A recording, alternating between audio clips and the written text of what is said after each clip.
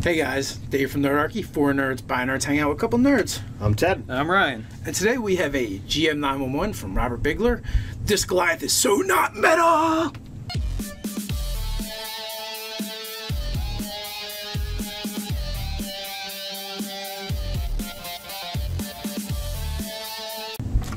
If you have a GM 911, you can submit it to nerdarchy@gmail.com or head over to the GM 911 section of our forums.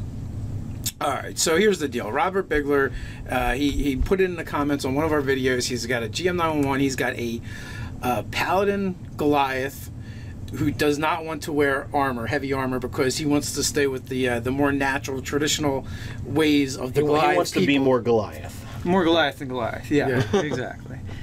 So he wants to wear leather or hide armor, and he's like...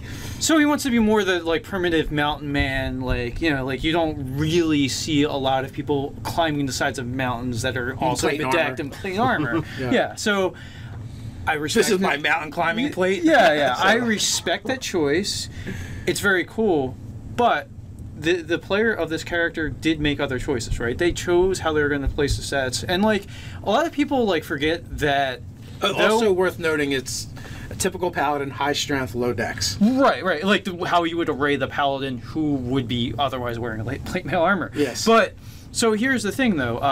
A lot of people, you know, default into using the standard array, but there's tons of other options if you're using the standard point buy that you could have a stat array that's like 3 14s and 3 10s or whatever. So maybe the player wasn't thinking about using not the standard array, but that was a choice to use the standard array, essentially.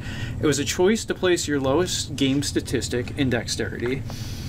Now we're living with the consequences of those choices, right? Because that 8, for a paladin, totally reasonable to have that 8 in intelligence or wisdom and still be a totally decent paladin.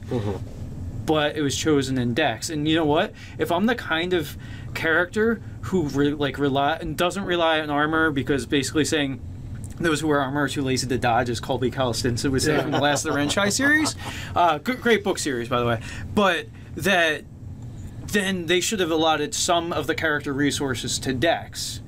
And they didn't. So, I mean, that's a choice, and they're suffering the consequences. There's other options, like that player could technically take a level of Barbarian. And very much, I had that thought as well, that they could use that to sort that out. They could take the protective fighting stance, or defensive. Defensive to get the +1 to armor class. So there's things that can be done. And to mitigate, And look, I totally respect the GM here, Robert, for wanting to reward his player for making role-playing choices. But, you know, first of all, if the player isn't really complaining about them, it's kind of a non-issue. Right. If the player isn't saying, well, I made this choice, what are you going to give me for it, then you could just let it slide.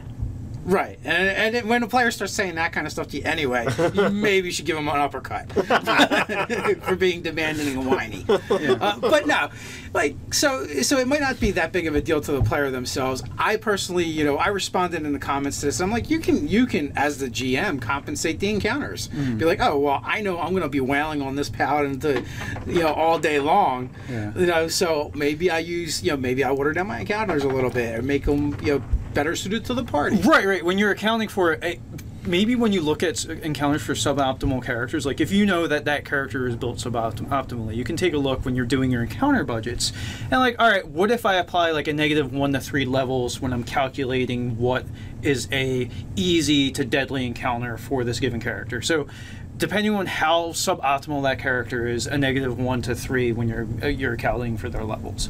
So that would be a good way to go about it as well. I also seen other people make suggestions, which I'm not really fond of them. I'm not going to say they're bad, but of making like almost changing and making all this new mechanical stuff based around armor, where there's a hide armor for every kind of every category of armor class, you know, heavy, medium, and light, you know, and they can just, you know, have the better heavy, the better hide armor. Okay, but here's the thing. Now, eventually, it's an oath of the Ancients Paladin, I believe, right? So I'm not entirely sure. I don't remember off the top of my head. Okay, but here's the thing. If you're talking about natural materials, and you could just look at it the same way that you would with druids, where like their superior armors tend to be made out of the shells and hides of like sturdier creatures, like a dragon scale armor, or maybe plates of belay or something like that. So like the fact that like it becomes this like rugged organic material, like a breastplate made out of belay eventually, you know, could be a thing that this character comes by. So that would be a cool thing. Still, that's still heavy. Like you're still talking about a heavy armor. Yeah, you know. But I think it's in part, and this is a discussion for the GM and the player, but maybe it's a part about the aesthetics of being encased in metal versus like, oh, that's badass. Like, that's the shell of a big hulking animal that you slew, you know? So, like, there's something like Conan-esque about it in Barbaric. So I could see that working, maybe. And that's I don't know the player, so maybe I'm off base, and they could discuss that. The other thing you could wind up doing is, since he's making a role-playing choice, is to offer some role-playing rewards. You know, give him contacts, give him something that is going to allow for more role-playing, because he's made the choice. It's not like he's like, oh, you know, he's not creating a character and saying, hey, look, can I swap this thing for that thing? He's making a choice without saying, can I get something for it? Or also, what is the fighting feat from the Mariner on Earth Arcana? Like, it's not. I don't know that that's the one that gives you like the swim speed and swim. It's a swim speed, climb speed, and it might be a bonus to armor class as well. Yeah, like that might be a non-standard paladin fighting style that he could get access because the character is so mobile for not wearing heavy armor. So that's a very, because it's kind of an imbalanced like thing.